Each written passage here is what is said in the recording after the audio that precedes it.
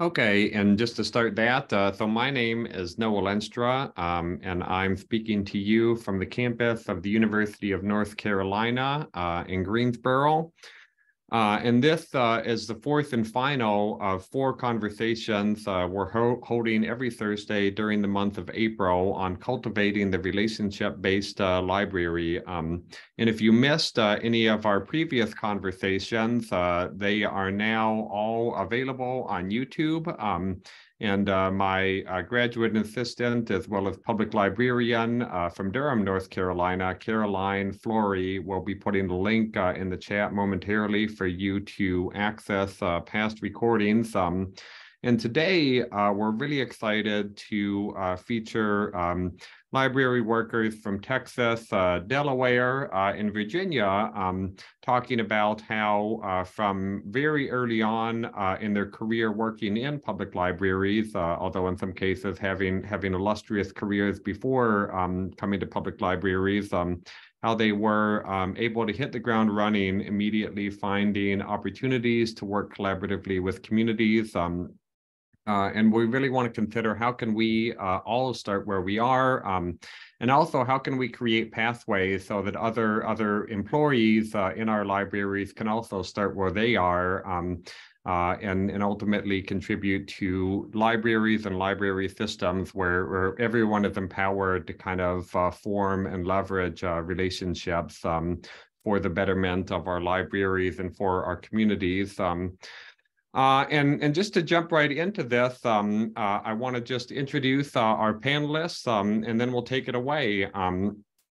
So first we have Celeste Bleu, who's the Assistant Manager of Adult Services in the Programs, Partnerships, and Outreach Division of Harris County Public Library. She has worked in libraries since high school and has worked at the Harris County Public Library since 2012, shifting from branch level work to systems level work in 2021. Celeste also serves on the Region 3 Advisory Board for the National Network of the Library of Medicine and is an active member and leader in the Texas Library Association. Next, we have Kelly Sensor, who is the Programming and Community Engagement Coordinator for the Loudoun County Public Library in Northern Virginia. Equal parts reader and nature explorer, Kelly regards libraries as the great outdoors and the great outdoors as treasured spaces to nurture one's sense of wonder.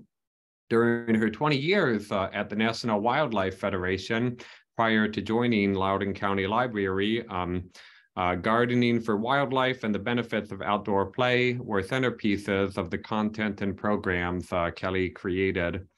Passions for these subjects and community building now fuel her local efforts to connect people with nature. And finally, Stacy Lane in Delaware comes from a retail management background and started in libraries a little over 3 years ago. She is now the Youth Services Librarian at the Laurel Public Library in Laurel, Delaware. Stacy loves reading, collaging, and a good massage. Who doesn't? She can be found perusing thrift stores or yard sales in her spare time, and she loves all things library and youth services. She resides in Delaware with her husband, their 2 children, 2 cats, and 1 dog. A full house. So welcome, Celeste, Kelly, and Stacy. And just to set the stage, this conversation is going to have 2 parts.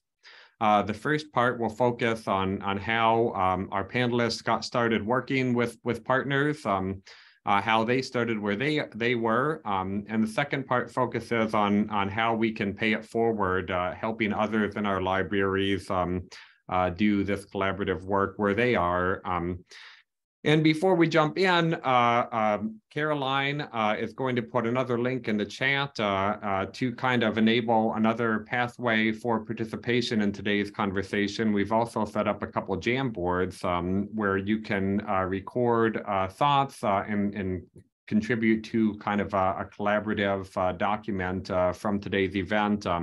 And we'd love to know in our first jam board, what are the relationships or partnerships that you would love to start in your community based on where you are currently. So what are the things that you'd like to start where you are?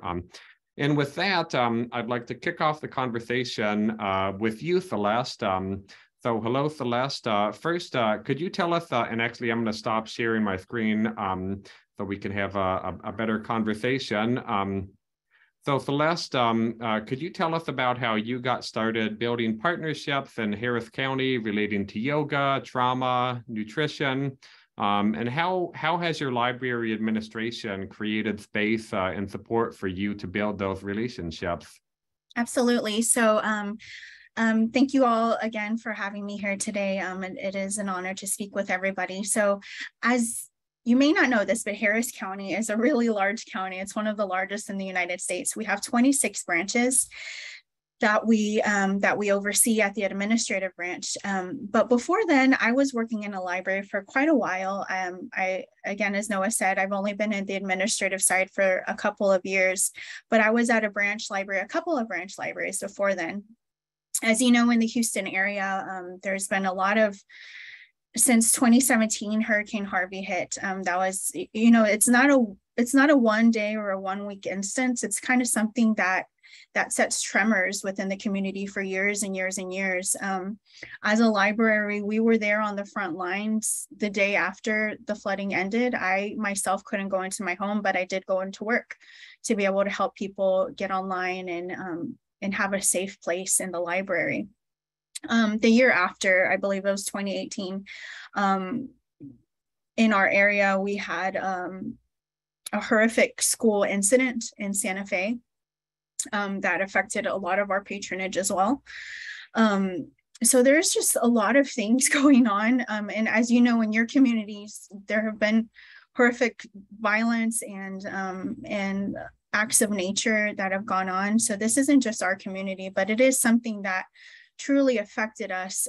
There were schools shut down. There were homes that could never be returned to. This was really a really traumatic time for us.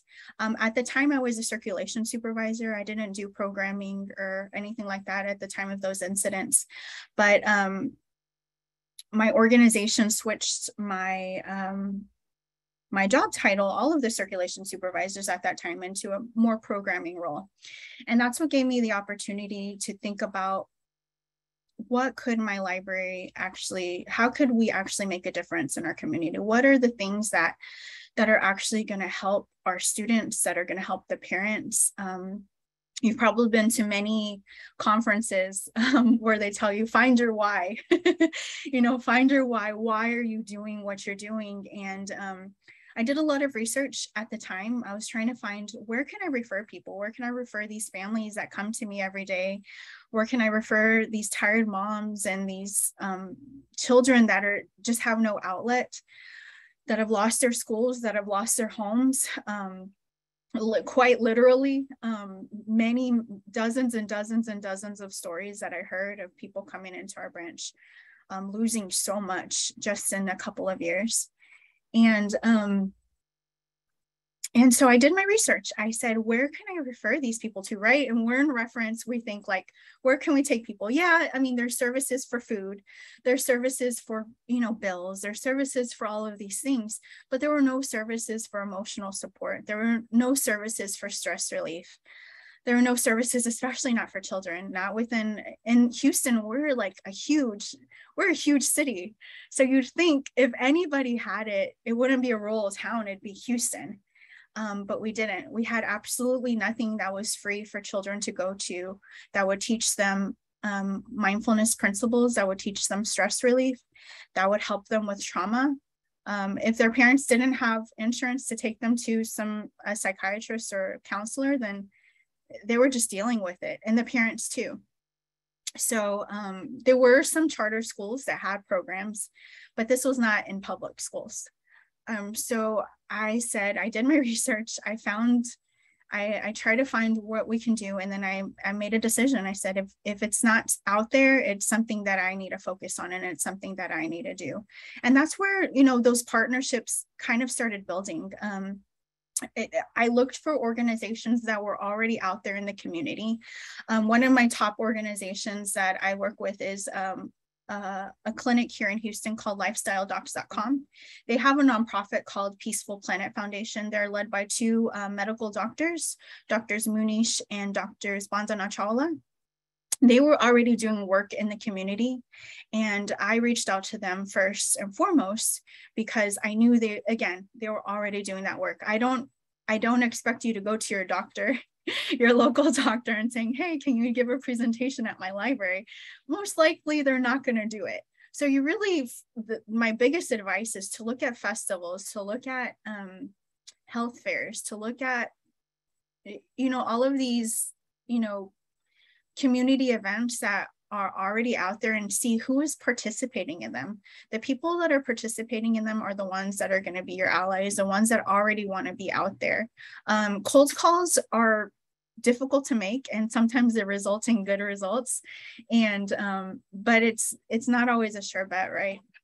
So I did what I did. I researched. I found an organization first and foremost that could help me, and they had a curriculum that was in some private schools called the 5 M's of mindfulness: mindful breathing, mindful stillness, mindful eating, mindful movement, and mindful thinking, I believe.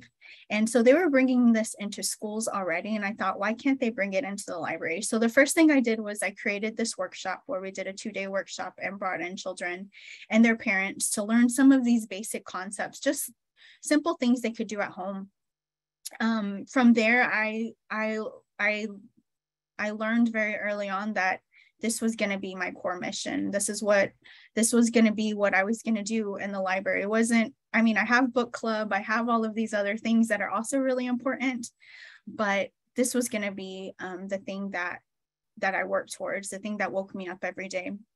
So I went and got training. There is another organization here in Houston. I was reaching out. They were mostly teaching school teachers. It's called, the curriculum is called Most Mindful and Amazing Strategies for Students and Teachers. And it's just different strategies to use to cope with stress, different strategies to use to just incorporate daily things in your life. So I started doing some of her training. This was an organization led by a woman. Her name is Dr. Beth Reese. I reached out to her, and the training was expensive. It was not something that my library was able to pay for. I was able to get some funding later from NNLM, but it was a choice that I made for myself to keep myself informed and to keep my community informed. And that's kind of where it all started. After that, I got a grant from the National Network of Libraries of Medicine to be able to build a mindfulness program for children. This was in 2019 that I applied for it, and I got it early 2020, actually, which was incidental a little bit, but the program was able to continue virtually. I had a wonderful amount of students every week. There was one little boy, a 5-year-old from Portland, that would come every week and learn mindfulness-based strategies. So not only that, I was able to expand it to adults as well. I had Drs. Munish and Drs. Bandana, who helped me in the very beginning, come back in and speak to the adults. And I had a really great turnout, 25 to 30 people each session. And from the things that were spoken about in that first session about through the Drs. Munish and Drs. Bandana, I kind of spread out through there. They talked a lot about gut health and how that helps your mind and your emotions. So we had a gut health specialist come back in. We learned how to make fermented foods. We had, from there, we talked a lot about spices and herbs, simple things that you can incorporate into your life. So I had an Ayurvedic specialist come in and talk about all of the different herbs that you can incorporate. I think we had a kombucha workshop. We had a lot of fun, and it was just really starting. It kind of just stemmed from each conversation and each presentation that was given, that I had the idea of, okay, let's expand on this topic. People are already interested in this. I know people are coming and reaching out to people that are already out there. Another one of my partners was the Herb Society of America. They did a lot of programming here in the Houston area, and they had a lot of sessions that they had already done before in the past. And I just asked them to repeat one of the sessions they had already created. It wasn't something brand new I was asking them to do. Most of these people, these were all things they're already doing in their communities, and they're more likely to bring it to you and to be open and available to your library system. Another thing that I did, which was like a top thing of mine, was that everybody I met, and I think I told Noah this, everybody I met and I looked at throughout, you know, my interactions just in my personal life, I met it with the lens of like, how could this person help my library? Could this person come in and bring something to my library? Anybody I met, really. Because most likely if they're out there and, you know, they have business cards and everything, they're going to kind of charge a lot of money to come in. So this was just people that I was talking to. There's one person I met at a potluck, and she is a feng shui specialist and aromatherapy specialist. And I had her come in. You know, it was just someone I met at a potluck. And so don't be afraid to ask your friends or your new friends for help, to come in and build these connections. These are connections that people in my community wouldn't have had otherwise. They would never have gone to an Ayurvedic specialist and learn about herbs. Most people weren't even familiar with fermented foods when we did that fermented foods workshop. This is just not the area that would have ever paid for a class or paid for extra learning. And it was really satisfying to bring those connections to my community, things that otherwise they would have never seen or they would have never heard of. And I think when you bring those types of valuable things to your organization, to your community, I think people listen and people follow and people can see that there's worth in it. I was very fortunate to be a part of an organization that supported me because of the work that I had done before. I know, unfortunately, that's not the case everywhere. But what I would say to that is to do your research. Write down facts, find the other programs that are comparable in your organization, in your communities. And if there's a lack there, I think it's very, very likely that your organization will support you, that they will have your back, that they will give you the tools that you need to be able to succeed in whatever endeavors you're looking for. Yeah, thank you so much, Celeste. That was amazing and inspiring and just really, really great advice. And I just wanted to quickly follow up. Celeste actually directed me to Dr. Muniz, so I was able to speak with him. And I just wanted to add, Dr. Muniz, lifelong library lover, takes his family there, goes, but he had never thought, oh, I have this curriculum. Why don't I share it through the library? It had never occurred to Dr. Muniz, and most likely would never have occurred to Dr. Muniz were it not for Celeste reaching out. But it's really an amazing example of the power of just reaching out to people who may not have thought of libraries as kind of vehicles for lifelong learning and programming. And sometimes that's literally all that it takes, is just making that connection to kind of close the gap. So thank you so much, Celeste. I'd now like to shift from one of the largest counties in America to a small town in Southwest Delaware. And so, Stacy, when you joined the Laurel Public Library a few years ago, you hit the ground running. Could you tell us about how you got connected with your local Boys and Girls Club, as well as other organizations, as well as about how your predecessor, Abby, prepared you to immediately jump into community partnership work? Sure. So I'm kind of a different case because I was working with Abby when she was going on maternity leave, and I was supposed to be the, basically just her position for the summer while she was taking care of her child. Well, she ended up moving and moving back to her hometown with her husband. And then the position became open, and Abby was like, you should totally do this because you can. You'd be great at it. And I was just like, I don't know, because up to that point, I'd been a stay-at-home mom for a very long time. I think it was like 10 years. And I hadn't worked full-time for a long time. I'd worked like 3 part-time jobs, but not one continuously. So I applied for it. I got the job.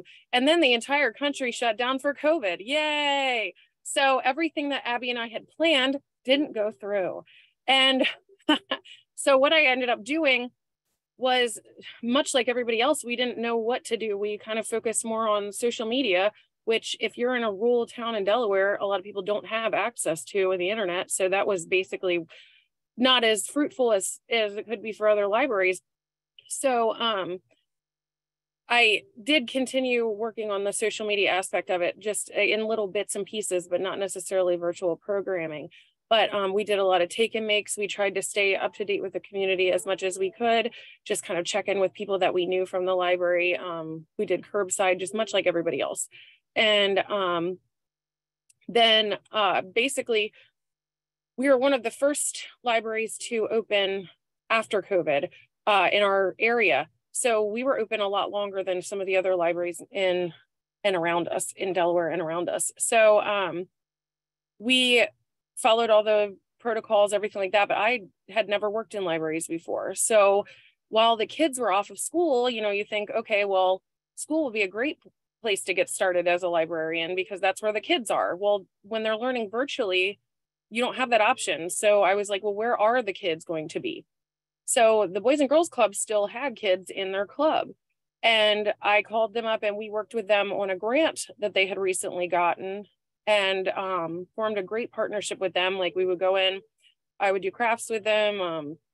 I've taught them. We did a family literacy program recently that involved the parents and the families after school and after pickup. They came for dinner and we read stories together. We've done a lot of different things. We provide hygiene bags to the teens that go in the after schools.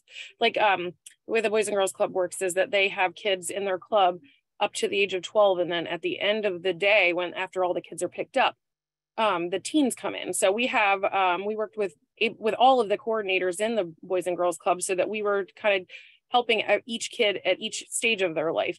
So that really helped me form a relationship with not only the club, but the kids that went there too. And then they would tell their parents, oh, let's go to the library.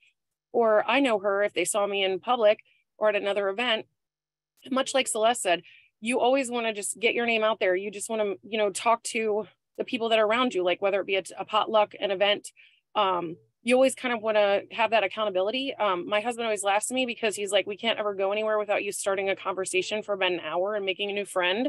But honestly, it's helped me so much because where I didn't have that library background, it helped create partnerships and just, you know, just friends, honestly, that were willing to help me out in the library when I needed it. And since the library is turning more into a community hub than just a book repository,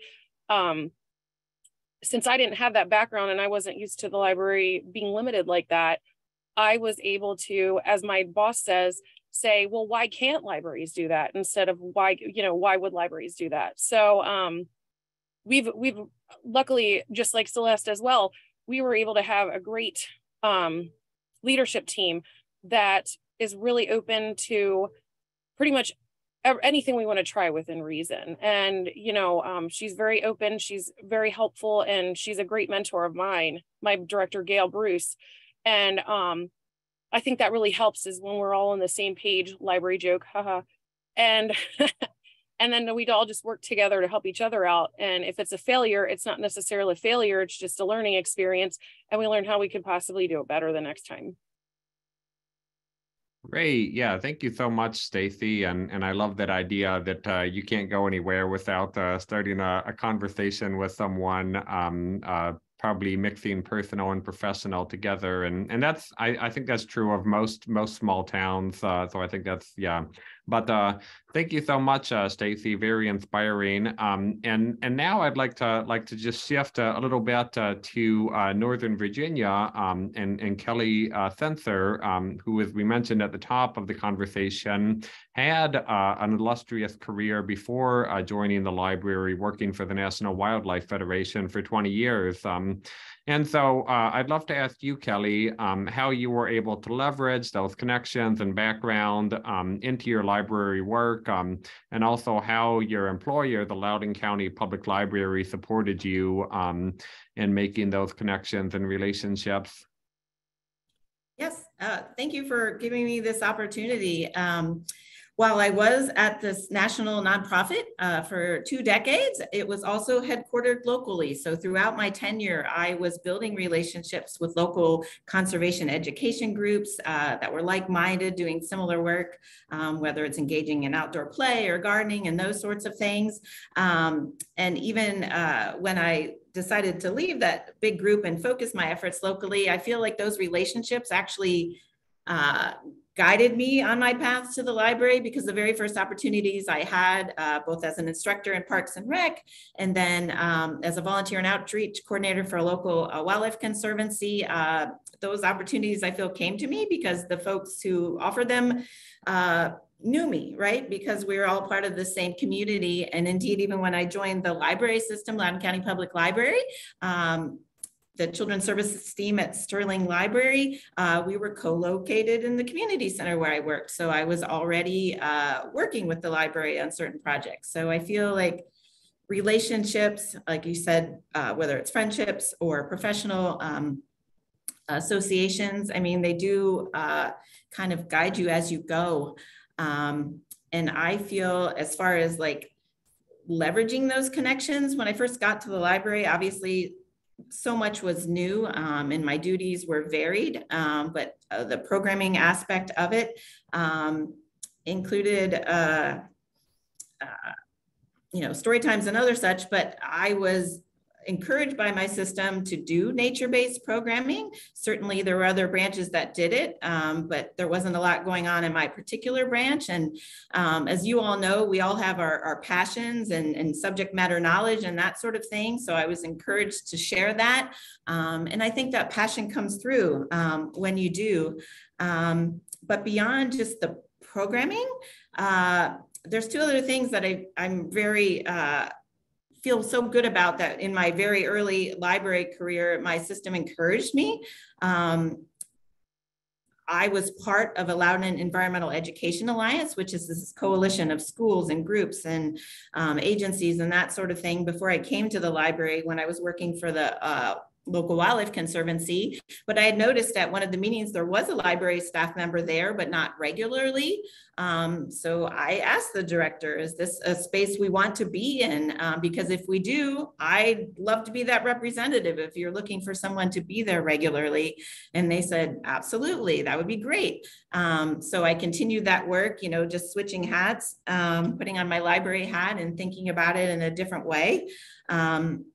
And again, there's so many folks at the table, folks that could come in and do the children's focused programming that I was doing at the time, but also partners that we could do things with out in the community. We created a student environmental action showcase, which brought all parties and many generations together to talk about stewardship and making the world a better place. And we did Loudoun Nature Days, and certainly the library had programs related to that, but so did the whole community. So that was just very exciting.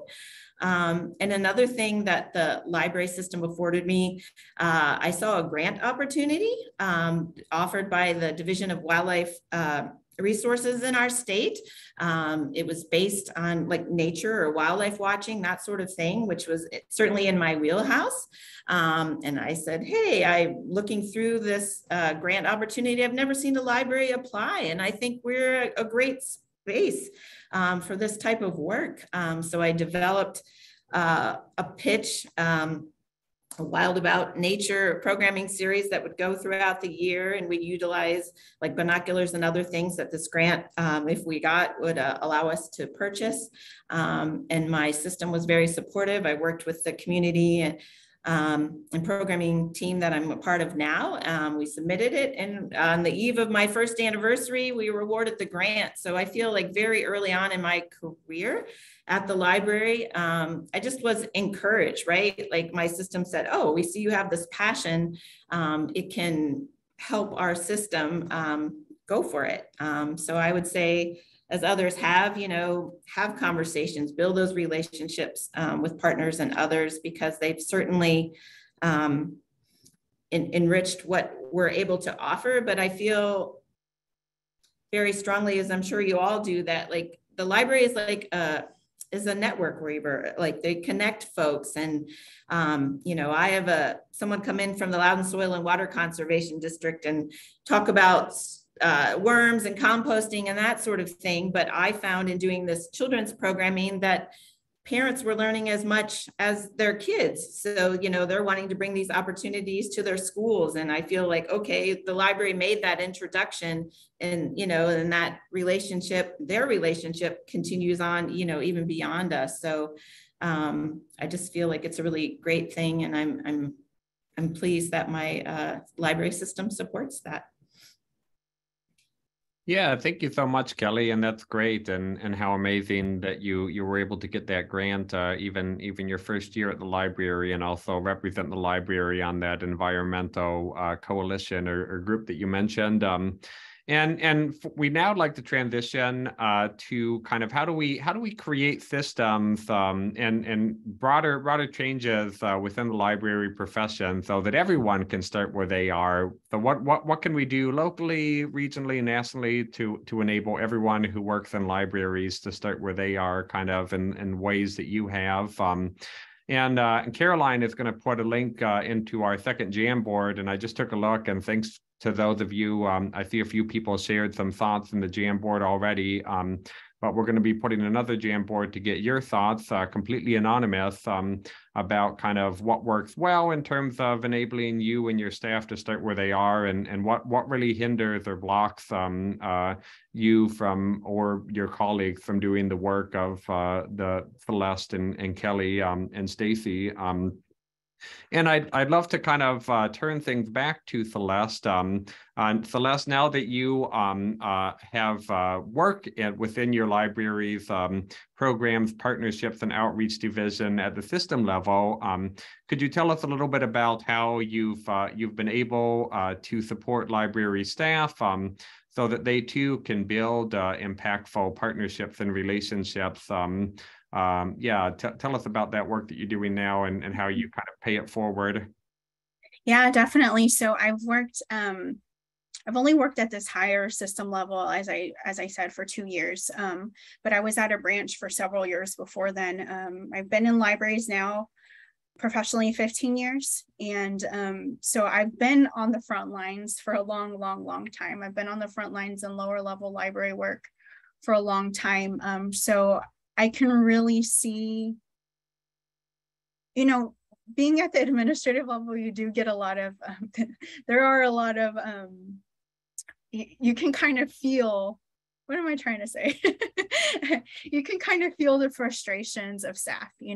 A lot of what we get here at the administrative offices is just frustrations, they see the red tape, but they don't see, all of the efforts sometimes that we're trying to bring in. So I try to be as open. There's a lot of staff that have great ideas, that have really great ideas. And what I like to do first and foremost is anytime I see a great idea or I see someone doing something good work, I like to acknowledge it, because that wasn't always done whenever I was there, for whatever reason. It's we're such a large system. We have 400 to 500 employees. It's really hard to be able to see each and every one, so I didn't feel, when I was at the branches, a lot of times people felt like, oh, people don't even see what we do. So I think I like to bring it from that perspective of really seeing people and really seeing what they're doing. I like to go out. Just recently, I just finished a project where it's finishing. It's a large grant. It's actually the largest grant in United States history. And I was put as the lead of it. And instead of just, I created this, 18-20 page document of how to do this program. And I released it and I gave trainings. Instead of just doing that, leaving it like that, what I did was I went out and I went to all of the branches. I was in constant communication with all of the leaders in the libraries that were facilitating this program. And it takes work. Especially with 26 branches, one branch could be 2 hours away from the other one. And I was driving to all of these locations, but it's really important to be be on the ground and to be working and seeing what people are doing, really, really, truly seeing, not just an email, hey, I hope your branch is doing okay, you know. Cultivating those relationships within your community, within your library community is what's really going to bring them on board whenever you have a large initiative as well, whenever you have something going on as well, if you are also supporting them and what they need at the times when they're doing great work. Just seeing that work, acknowledging the work, congratulating the work, and building on it. If I have the means and the facilities to do so, I try to my very best to support them. You know, there's this one program that we're doing. Actually, Noah brought me together with Old Ways organization. They have a culture-based food program. And some of the branches didn't have money to even just buy the food. Unfortunately, with our budget at the administrative offices, we can't purchase food. But I said, hey, you know, it's not that much money. It's $20 probably for one recipe, even less, maybe $10. I would love to sponsor any library that doesn't have the means to buy this food to create this program. So doing those things, it doesn't cost a lot. You know, it doesn't cost a lot to reach out to people. You know, we're all tired. We're all, you know, we've all been through it, but the only way we're going to really, really get through it is together. So I like to remember that. Yeah, thank you, Celeste. So inspiring. And I love this idea that it starts with kind of visibility and really seeing people and seeing kind of what they're doing and celebrating what they're accomplishing, but also seeing people if they happen to be suffering and need support. So very inspiring. And Kelly, I wanted to turn things to you because you've had a similar trajectory in your career, moving from the Sterling branch into now the role of programming and community engagement coordinator for the Loudoun County Library. And so I'd love to hear, as you've moved into that system level, how does the relationship work differ, and how have you supported staff in your system in being that kind of community partner in the ways that you are and were? Okay, yes, thank you very much. Yes, I love that I came up through the branches because that gives me an understanding of what happens there and the communication needs and support needs. And so I echo what Celeste said about, you know, expressing appreciation and being engaged with the branch staff, because that's how we all help one another, regardless of what level we're in, is understanding, even if it's at a basic level, what's happening and how it all is connected, and how we can be successful. I think some of the partnership work I do is similar, right? I may be planning a specific program myself, and I reach out to those partners in the community. But I feel very much too, like, in addition to that environmental coalition I was part of, I'm now part of the Loudoun Pediatric Obesity Coalition, which, much like Let's Move in Libraries, is focused on healthy eating and active living. You know, we've got food pantries and schools and all manner of folks. And I just really, I feel like sometimes that's what's a little different. I mean, the coalition work is the same, but what's happening in those groups, you know, we're sharing, we're listening to one another, we are learning, we collectively seek out training opportunities. You know, we are working together to figure out where our unserved needs are in our community, and how can we collaborate, you know, to address that need and support and reach those underserved communities. So I feel like that's one way. I feel like it's a little deeper level. And sometimes too, you know, it's just, you know, we've got a food drive going this week, which ties in to meeting needs in our community, but it's bigger than that too. And like I said, in ways big and small, I don't know, we all have different resources, like, for instance, Parks and Rec, they have these, what they call unmanned parks, right? They're parks, they're maintained by the system, but they don't have staff dedicated, so they don't have programming. So, you know, trying new things. We started, you know, come for a story and stay to play, because, you know, the library system and others have a collection of story walks. The local wildlife conservancy encourages outdoor play and the benefits of that, the health benefits of that. So you follow the story walk and then you come to this cool nature play spot that might be in the middle of a lawn, and, you know, you have a new opportunity, and sometimes those things are successful and sometimes they're not. But like what's great about the partnerships too is you're learning together, you're growing together. And I just feel like there's a real benefit in that, just the active participation, whatever it is, even if it's like a casual conversation, you know, you're in it and you're learning. And, you know, I feel like there's so much opportunity. And yeah, I guess that to me, that's what's a little different, but it's just connecting staff throughout the system that I still work with, you know, with great resources. Oh, you want to do a program about that? You know, there's a master gardener that can do it, or a master naturalist, or someone else in the community that's passionate about what they do. And we want to bring that passion to the library, because then that extends again back out into the community, and it connects them to new experiences, which is lovely. Great. Yeah, thanks, Kelly. And I love this idea that in your role, you're able to use your network, your ever expanding network, I should say, to connect staff to resources. So if someone says, I'd like to do something on X, you can say, do you know why? And if not, let me connect you. And so I love that. I'd love now to turn things to Stacy. And of course, in a small town library like Laurel Public Library, there is no kind of system level administration. Of course, you have a director and assistant director, but there's no kind of system wide staff like Celeste and Kelly. And so, but nonetheless, I've been really impressed at how you've been able to pay it forward, as it were, by getting involved in organizations like the Rural Library Network, Delaware Division of Libraries, to really think about how you can get involved both in your state and in the country. And so I'd love to hear from your perspective and kind of small town context, how and why you see these peer-to-peer library networks as important, not only for building your own capacity, but also for building the capacity of others in the profession to kind of start where they are. Sure.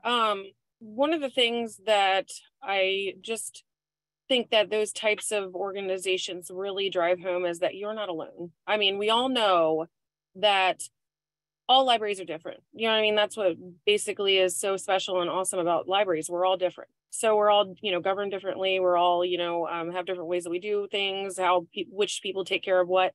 And I think that the most important thing I learned from working with the Rural Library Network is and the fellowship that I was involved in with them, because that's how it all started, was that there was a group of women that were other librarians in other states. We were all different, yet we were all the same. And we all were having different challenges, or, you know, different challenges, but could also be somewhat similar. So it really helped by them just being honest and being like, okay, yeah, you know what? I don't have the best school partnership with my library.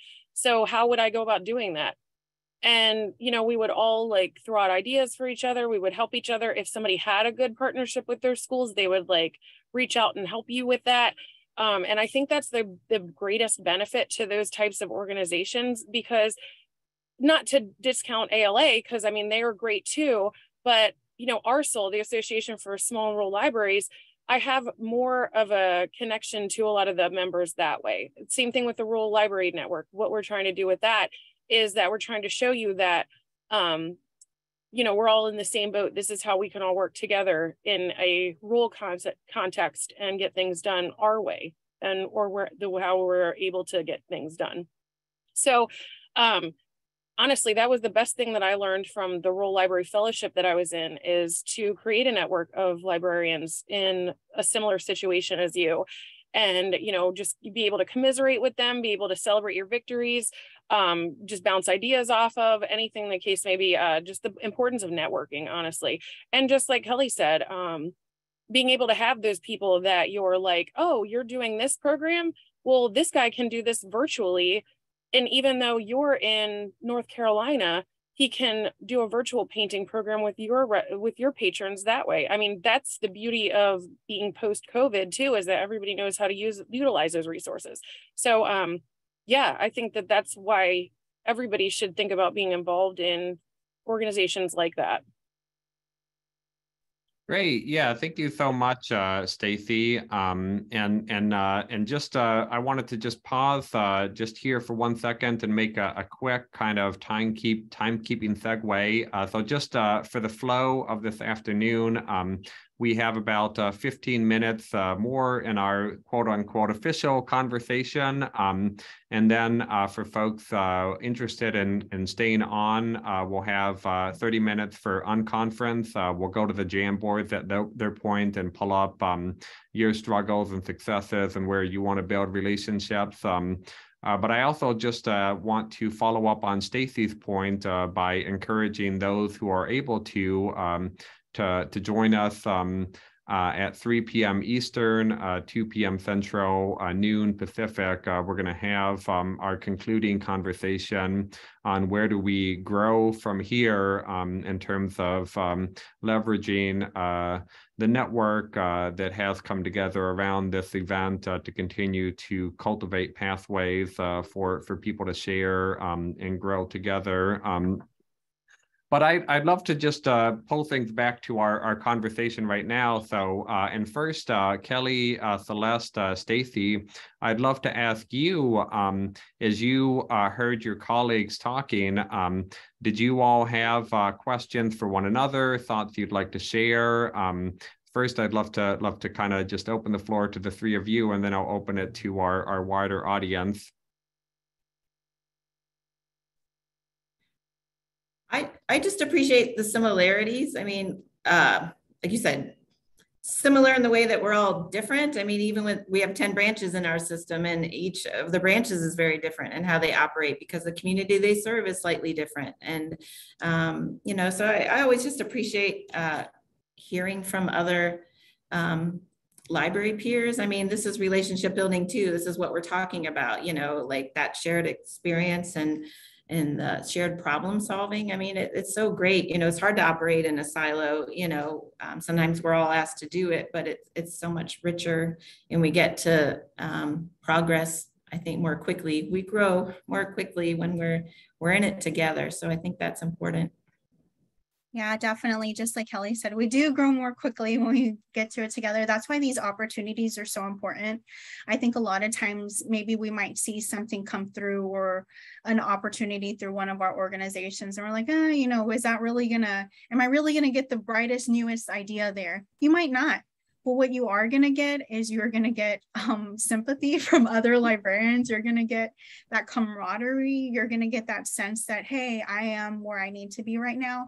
And I think a lot of times that's a little more valuable than having a great brand new program idea. You know, having, you know, your peers being able to not just share where they are, but you sharing with them where you are. And I think that's really, there's a lot of value in that. So continuing to take part in these conversations and listening to them is really important. Yeah, I couldn't agree more. You know, even if it's just to, you know, like how we're all similar yet different, you know, you hear somebody talk about or complain about something in their branch, and you're like, wow, we're really lucky. We don't have to deal with that. Or be like, we're really unlucky because we have, you know, this such and such in place. So it's just cool because I know that, like, just for instance, for example, we do hygiene stations on the back of our doors in the bathrooms. And when I brought that up at the Rural Fellowship to the fellows, they were just like, what? And I know a lot of them had incorporated that. So yeah, and to Celeste's point, I love how you're so big on visibility and transparency, because I think that is a big plus in the library world. When you are willing to share with others and then celebrate their victories as well, they're more likely to work with you when you need something. And not necessarily you're doing it just because of that, but also, you know, just to work together with your peers. Oh, what does a hygiene station have in it? Oh, okay. Good question. So our hygiene station it's basically just one of the shoe trees that goes on the back of the door that you buy from the Dollar Tree. And it has things on the back that we noticed that teens and people of low income, which we are the poorest town in Delaware, don't have access to. Because if you're going to take your last $5, are you going to buy food or are you going to buy deodorant? So we took that question and we turned it into that shoe organizer. And we put things like toothpaste, toothbrushes, we put tissues, deodorant, chapstick, things like that. Things that, oh, thank you, Noah. Thank you for that. Yeah, we have pictures of our hygiene stations too. But that has been one of the most beneficial things in our library, honestly, because we offer sanitary products to women because, you know, again, there was that shortage for a while, but also because, again, if you don't have money for certain things, that's going to be on the back burner and you're going to create more problems for those kids in school if they don't have access to things like that. So it really did fill a need in our community.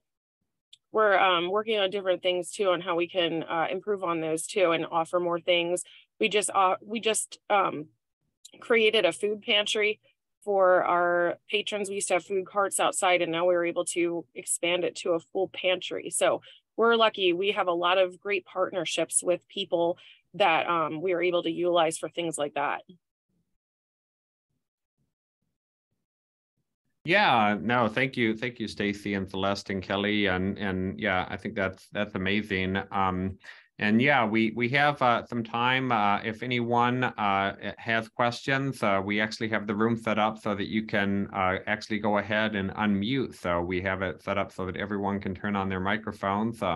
So if anyone has a question or thought they'd like to share, would encourage you to turn on your mic and share away. You can also use the chat, but wanted to give you all some time for any questions or thoughts that you may be sitting with at the moment.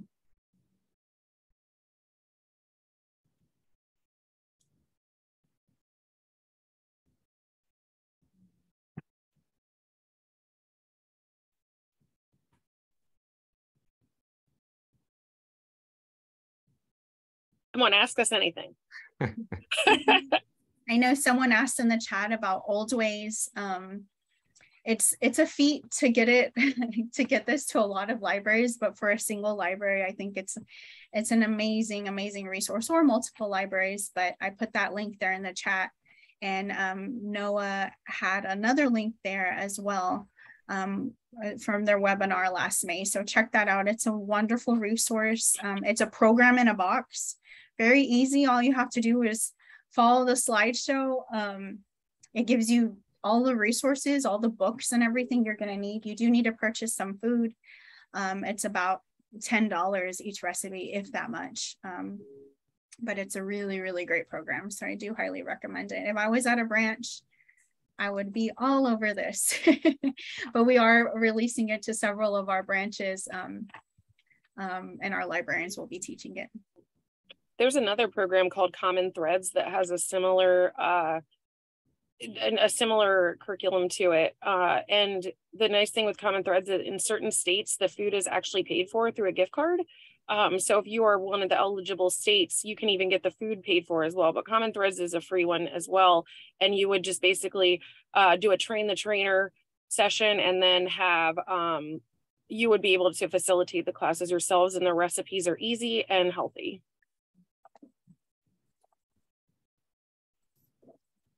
And I know some communities that we have in ours, like master food volunteers, similar to the way the master gardeners operate, where they come out and provide instruction and healthy meal preps and that sort of thing. So there's a lot of different resources. I know even our local like hospital system does that kind of education. You know, some of theirs is very much focused on kids, Healthy Plate Club, but you know, there's a lot out there, and yeah, keep your eyes open, ears too. I'm also linking in here the curriculum that I mentioned when I spoke, Mindful and Amazing Strategies for Students and Teachers. It does cost money, but they do a lot of training sessions for organizations, and they can come in virtually and teach your staff how to use the curriculum, or we can just purchase the curriculum and use it as is. It's very user-friendly. but I actually did a lot of training sessions with Dr. Beth Reese on stress and trauma strategies for children. And she's a wonderful instructor, and she has a wonderful organization, but it's there in the chat if you need. And of course, if you need funding, please look to National Network of Libraries of Medicine. There's lots and lots and lots of grants available. It does take some time. You will need to do your research. You will need to do your writing. But if you have your why set in place, if you have a need in your community, it's definitely worth it. I can link in here, and every region has different opportunities. So that's the thing. I can't really link in here all the opportunities, but look into it. If you need, they also have funding for professional development as well. So if you're interested in learning something that your community needs, I was able to get some funding for professional development at one point. So look into that. Yeah, and I think the biggest thing with grant writing, because I'm not a professional grant writer, I didn't have any former experience with that, is just to tell your story to the grantees. And, you know, that's the best way that Laurel has been able to get grants, is because, you know, we tell the story of our town and of our library and how we're the lifeline of the town sometimes. Mm-hmm. So that's your best bet. Yeah, NNLM has lots of different opportunities as well to teach you how to grant write. Of course, I mean, I didn't go to school for grant writing either, and I've had several successful that I've been the lead of now. And but they have lots of different sessions as well to help you. I just came back from Texas Library Association conference. As you know, many of your state-run librarian organizations will also have opportunities like that. I think there were several last week at that conference. So look out and get on the listservs, and it's worth it. I mean, you know, an hour of your day is worth it just to learn a little bit more and get your community closer to the resources it needs. Yep, I think that's so true. It just, you know, because we are subject matter experts, you know, in our communities, right? So we can speak to that. We can talk about the customers we serve and all that. And that's like the foundation of that grant writing, that storytelling, right? It comes through, and it's so valuable. And I appreciate Celeste too, talking about professional development. I mean, you know, there's relationship building that happens there. Like I know our county, you know, several of us have gone through mental health first aid training and other versions of that, but it's so valuable, like, because, you know, sometimes in library systems, you know, you're asked to know a lot of things or asked about a lot of things. You may not know them all. You just got to point people, but it can, you know, be overwhelming. But, you know, seeking out those opportunities puts you on, you know, firmer footing and allows you to, you know, be helpful and responsive in critical situations. So. Yeah, this is great, and I love this this focus on storytelling, and also knowing your why, and having kind of the relationships and the requests for funding kind of flowing from the why, the thing that motivates you. And just want to pull things back full circle to where we began today with Celeste talking about some of the things that she saw in her community in Houston after hurricanes and some violent incidences, creating both physical, spiritual, and mental trauma, and having that being a motivating factor to going out to forming new relationships that benefited her library, benefited her community, and ultimately led to new opportunities, not only locally, but statewide and even nationally. And I think we heard similar stories from Stacy and Kelly. So I wanna thank the three of you for kind of participating today. We're not gonna give you the old heave ho. We'd love to have you kind of continue on for the second part of our conversation, but if you all need to go, that's fine as well. But I want to just segue directly into our Jamboard. And so I'll put a link here into the chat if you want to participate. But some people have already started to share here. And so we asked, how does your library create pathways for staff at all levels, and what obstacles exist? So I'm reading things like libraries where staff take turns attending various events. So it's not just one person always doing the outreach. You kind of share the load to enable everyone to form new contacts. And one of the obstacles are that sometimes partners just want to make sales, so they're not really interested in kind of, if it's a for-profit. Another person writes that an obstacle is that librarians are liaisons and we don't have enough librarians to maintain all the relationships. So it's how do you maintain the relationships, especially when you're in a short-staffed environment. These relationships can help the library meet leaders, and obstacles include communication and funding, staff desk time. I just see come in, especially in a smaller library, but really all libraries. I like this tiered approach. And so, I'd love to just open things up. Everyone can add to this Padlet, but if you, Kelly or Celeste or Stacy, if you're still here with us, do you have any reactions to kind of what you're seeing on the screen now? Ways that you or your libraries have perhaps faced similar challenges, and any kind of reactions as to what may be possible solutions to some of these issues? I think I heard you say I don't see it about the partners just wanting to make a sale. Is that what? Yeah. Somebody wrote that. That happens. That happens. That's why. That's one of my. If you remember, I mentioned go for people that are already in the community doing stuff. Most likely, if someone's giving you their business card at an event, most likely they are wanting to make a sale, unfortunately. And maybe it's a price your library can pay, maybe it's not. So it's important to really go to these organizations that are, or events that are maybe free events, and looking there for your partners and for people that are going to help. That is just one way, but I know I already mentioned that. But yeah, it is difficult, and it is, I can understand how discouraging that can be, for sure. Yeah, and to also just talk about, I like the idea of them taking turns, because then it doesn't give one face to the library. It kind of, you think of the library as a staff, that's a team, instead of just, just the director or just the children's librarian. It gets the community knowing everybody, that they can go to everybody if they have something to talk about, or that a need for that.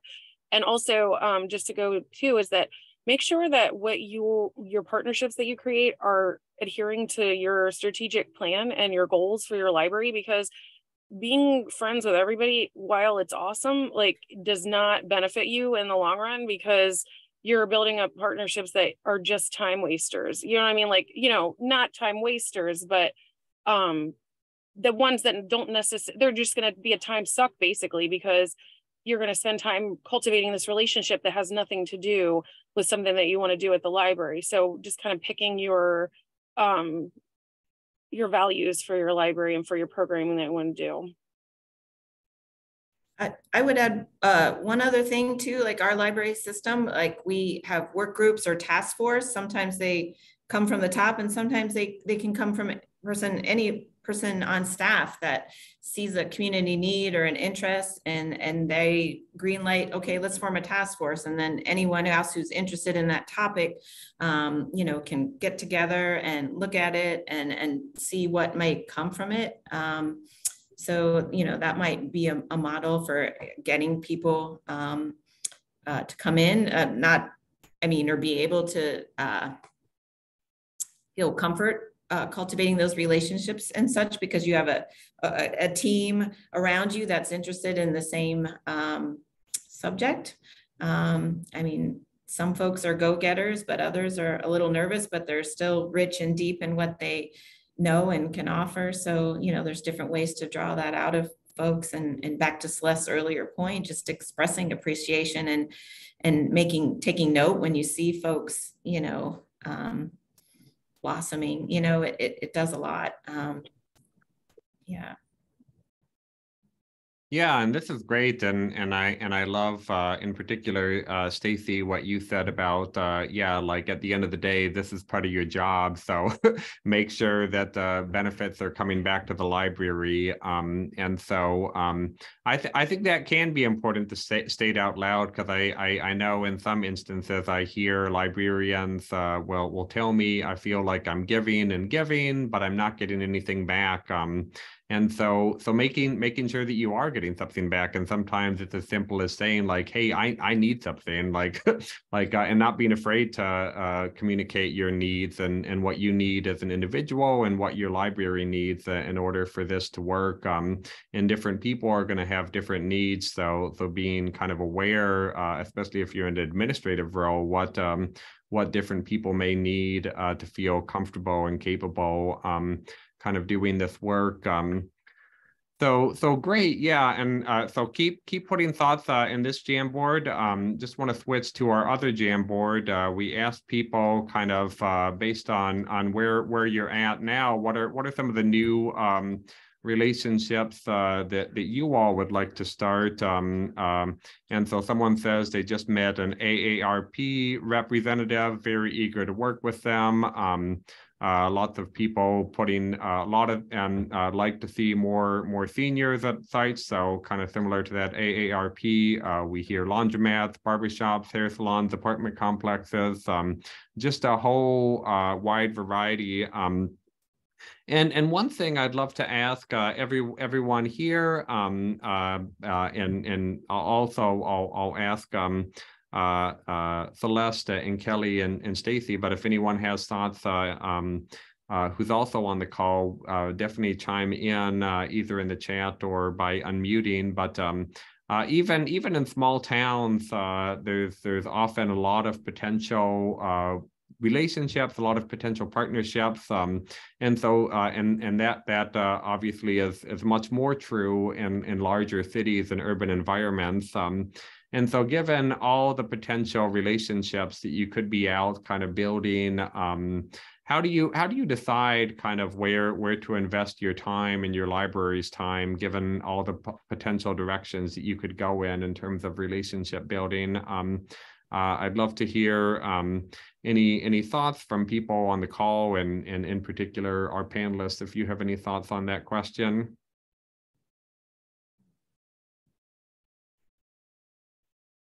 Yeah, I think it is tricky to know like what is actually going to bring value to your community, to your library. I kind of give it the 2 or 3 email approach.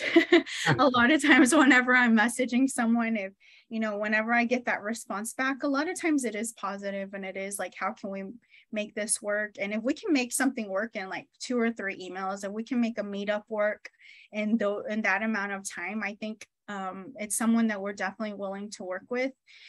But then again, there are times when you're waiting like a week or 2 weeks, and or maybe they're like, my schedule's really difficult, but it might be someone you're really wanting to work with.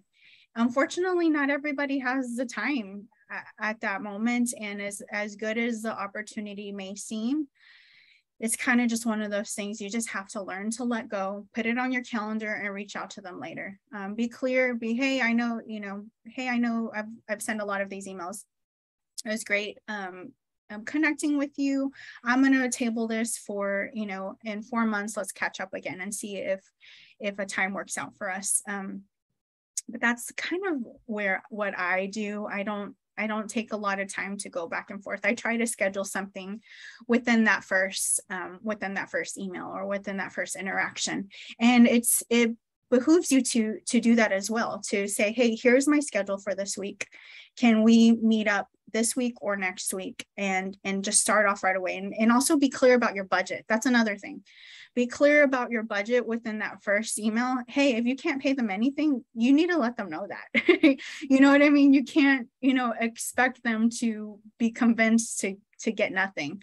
If you can pay them $50, let them know that. Say, our budget is this. Does this work for you? If it doesn't, let me know. Maybe we can do a little more, maybe we can't. Be clear about your budget, give them some days to meet, and create that interaction, that strong interaction first and foremost, is my advice.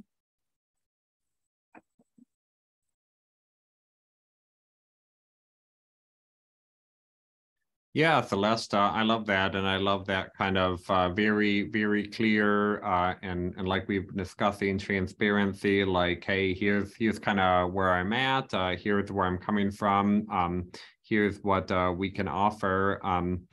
And I'd also love to hear, I see someone, looking at this, just met with an AARP rep, very eager to work with us. One thing that we haven't talked too much about today, but it would be perhaps valuable to discuss. One of the things that I've found in my research, and I'm sure you've probably found in your communities, is that often at a certain point, you no longer necessarily have to be the one kind of always cold calling and kind of trying to find new people to work with you. At a certain point, you become visible enough that people start coming to you and want to work with you. And so that's a different set of skills, how to kind of figure out who, when people are coming to you, like Celeste, I think you said, and we saw on the previous Jamboard, sometimes people are just looking to sell their products. That process of, okay, now we're having people coming to us and cold calling us, and how do we navigate that side of the process based on our experience, kind of being the one doing all the cold calling. So I'd love to hear if any of you have had that experience and any strategies that you've developed to kind of work successfully when people reach out to you, suggesting a partnership or a relationship. I've had a little bit of experience with this. I don't know if anybody's familiar with the brand fit matrix, but that is a really helpful resource. It basically breaks down the mission of your library and your potential partners, and you can see how your goals align. And then you can see if they will be a good fit for your organization. It's really helped me because that's how I chose the Boys and Girls Club. One of our other partnerships came out of that too. I can't think of it off the top of my head, but that does work really well, especially because I am a sucker for a toolkit or some sort of template that I can use that makes things easier. Who isn't? But yeah, if you haven't heard of it, it's the brand fit matrix, and that's exactly what it does. Yeah, that's great, Stacy, and that's actually a new one to me. So if you wouldn't mind kind of putting that in the chat, that sounds like it could be a really, really valuable tool. And anything else that and others of you kind of online or of our panelists have found to kind of navigate that process? I think it's just similar to what Stacy said. I mean, there's that toolkit, but that's the first thing came to my mind. Like if someone's approaching you like, hey, we want to grow our stream monitoring team, and we don't have a space to gather folks, but the library has that space. But then too, like looking at it, what does the library gain, or how can we, not only be supported, but it's like you can put on a great program because they're going to bring these cool creek critters that folks can look at their magnifying glasses and really bring that subject matter to life and talk about a local issue, clean water, that kind of thing. So, I mean, I think you're always kind of looking for, how is it mutually beneficial? Is it lopsided, or is it kind of balanced? Like, okay, well, we have this that we can offer and you have that, and together, we come up with a pretty swell something. So I think that's part of it. Just looking for that balance when it's not always equal, but yeah. Yeah, absolutely. And I love what you said, Kelly, about it's not always equal, and being okay with that, being okay with sometimes relationships are strategically important for you or your library. And so it's okay if you feel like you're doing 70% of the work or even 80% of the work if it's a strategically important relationship. But having kind of the structure to kind of be able to be upfront about kind of about those matters. And yeah, and thanks, Celeste, for putting your email and Instagram. Really enjoyed having you on the conversation. And Kelly and Stacy, definitely, if you all need to get going, this is kind of our very loosey-goosey part of the conversation. So floor is open to discuss anything. And I see I'll just give a quick shout out to Beth DeFarber, who's going to be presenting at the final part of this event at 3 o'clock Eastern, 12 Pacific, for folks able to join us for the final culminating part of the event, which will also be recorded along with everything else and shared on our YouTube channel. But Beth asks, could we modify the project so that it also does this, so libraries can include the needs benefits that can be met as well? Yeah, so I think, Beth, what you're saying, and please correct me if I'm wrong, is that being able to have that kind of negotiation skills, so it's not, so an idea is not necessarily just fixed in stone, we have to do this or that or the other, but being able to negotiate with partners and say, is there a way that maybe we could modify this idea in this way so that it works for us and works for you? And negotiation is fine. I mean, I think negotiation sometimes it seems like it's kind of a scary process, but negotiations are really, we know this from psychology, group psychology, a pivotal part of kind of successful relationships. We know that relationships of all types that stand the test of time, whether it's spouses, best friends, personal relationships, they all require negotiation at certain points. A spouse and their partner are going to have to negotiate at certain things during the life of that relationship. And similarly, when you're working collaboratively with your community, there will be moments when you have to negotiate, and being aware of that, being upfront about the importance of negotiating skills, I think is a great point. Yeah, thanks, Stacy. Thanks for your participation. Have a good rest of your day. Yeah, and I can sense that conversation is starting to wrap up. So yeah, I would like to thank everyone again for your participation. We'll keep the Zoom open just in case people wanna participate, but we'll plan to kind of reconvene in about 45 minutes for the last part of the event for anyone who would like to join us for that. But if you're not, that recording will be shared out with everyone next Monday. But yeah, wanna thank everyone again for your time and participation. And yeah, have a good rest of your day, and hope to see some of you again in about 40 minutes. But thanks, everyone. Bye.